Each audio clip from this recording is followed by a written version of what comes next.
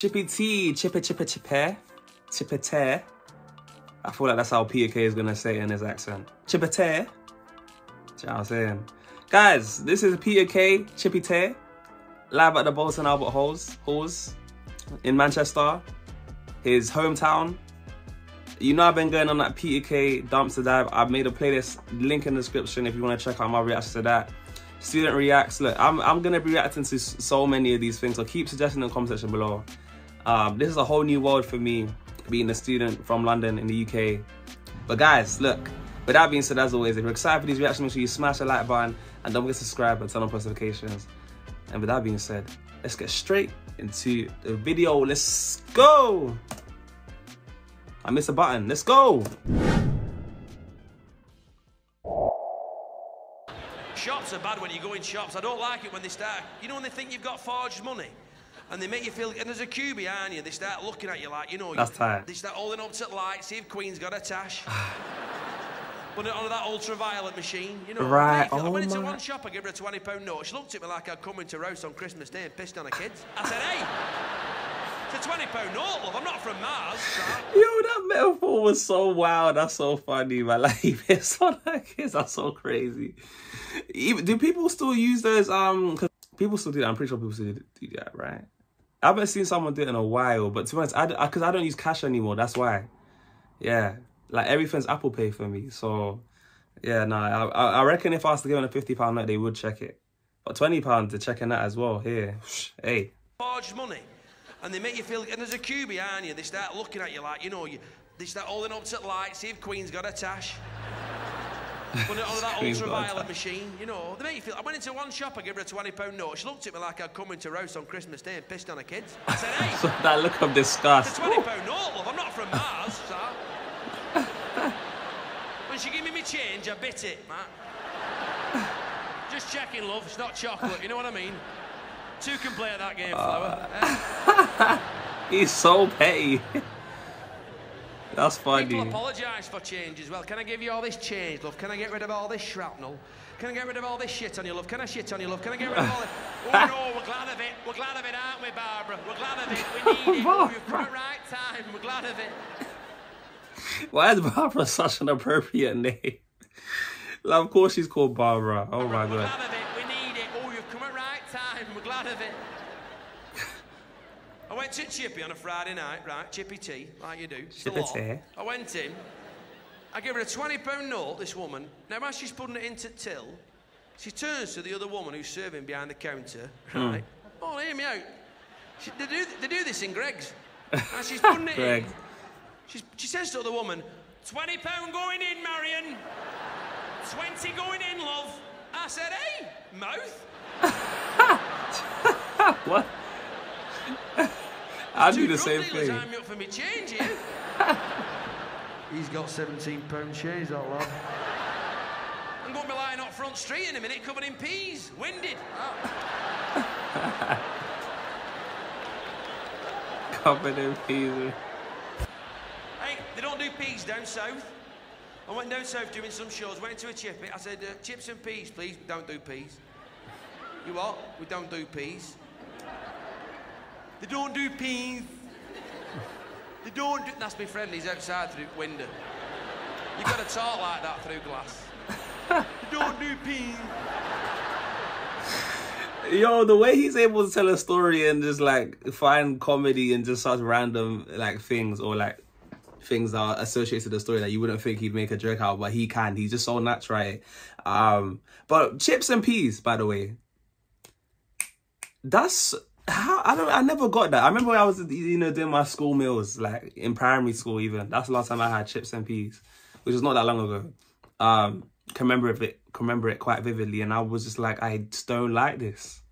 Chips, peas, fish fingers, or just fish and chips. I like fish. I like beans. I like beans with chips and whatever, like fish fingers, burger, whatever.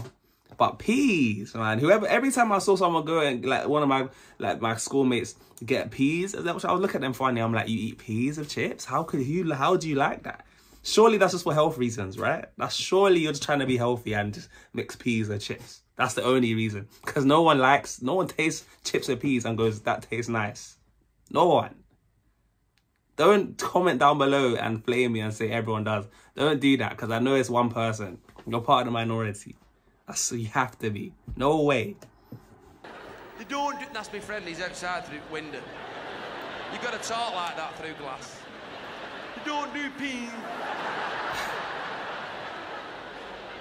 Curry sauce, curry sauce, curry sauce. They do curry sauce. Don't do curry sauce, mate. What? We don't do curry sauce. They don't do curry sauce. Curry sauce, no go, no His go. voice. Switch. Gravy, gravy. They don't do gravy. They don't do gravy. My friend come in, he said, "Hey, how's that out moist? How's that out moist?"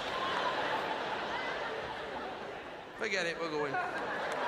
£20 going in. Oh, I'll tell you this one. I went to a pie shop. Pie shop.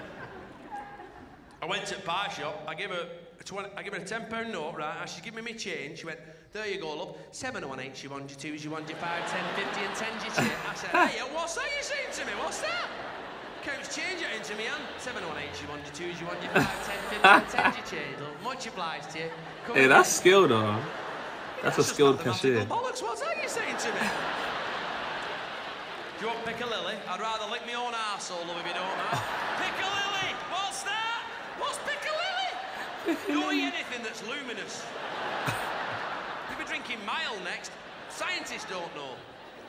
I bought a steak and kidney pie. She went, "There you go, love. Watch me juices." I said, "Hey. I want a pie, like your life story." What's the matter with you? I said, "Do you deliver?" They said, "No, we do lamb chicken." Oh, Peter Kay, man. You know what, guys? First thought after watching that is Peter Kay carries too much change. First of all, get yourself Apple Pay, get yourself a card. You know, like, who uses cash these days? That's such like millennial / Gen X stuff. Come on, get with the times. Anyways.